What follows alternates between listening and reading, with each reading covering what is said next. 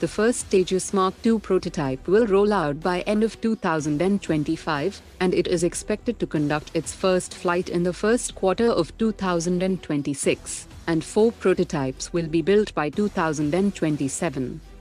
Turkey is planning to give large-scale military aid package to Bangladesh, and the initial batch will consist of multiple launch rocket systems and howitzers. The DRDO chief has said that it takes 10 to 15 years to develop a new 5th-generation fighter platform, and as the AMCA fighter journey have started in 2024 with CCS clearance, the AMCA is expected to be delivered by 2035. The DRDO chief has said that the VLSRSAM VSHORAD system will be inducted within the next 6 months to 1 year. Retired Air Commodore SP Singh has said that the time has come for India to pivot toward privatization to accelerate and enhance its fighter jet manufacturing capabilities, as HAL's track record is marred by delays, cost overruns and an inability to meet the growing demands. Hindustan Shipyard Limited has successfully completed diving system trials on its Nistar Advanced Diving Support Vessel. Indian firms like Ideaforge Zen Technologies and Tonbo Imaging participated in a defense expo in Tanzania. The armies of India and Uzbekistan have started joint military exercise Dustlik 2025 in Pune. Russian S-400 system has shot down a Ukrainian F-16 fighter jet during a combat mission.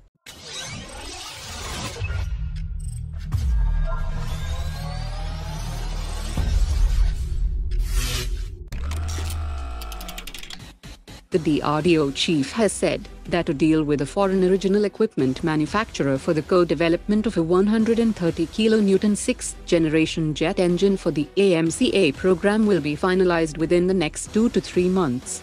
It will incorporate advanced features like variable cycle technology that are still under development in the United States, UK and France, and this decision to leapfrog 5th generation jet engine has sparked debate, as some experts argue that mastering 5th generation technology first would ensure reliability, while others said that 6th generation jet engine aligns the AMCA with future threats.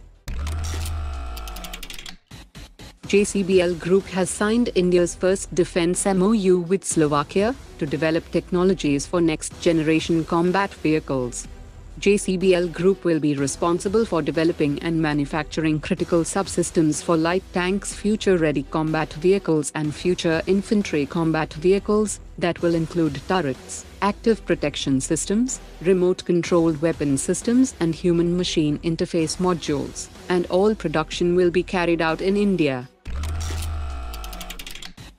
DRDO officials have confirmed that work on a full-fledged electromagnetic aircraft launch system is underway, as the Indian Navy has expressed keen interest in a system capable of launching 30-ton fighter jets from aircraft carriers.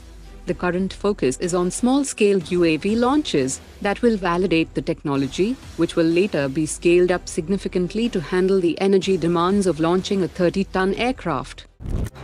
Today's top 3 comments.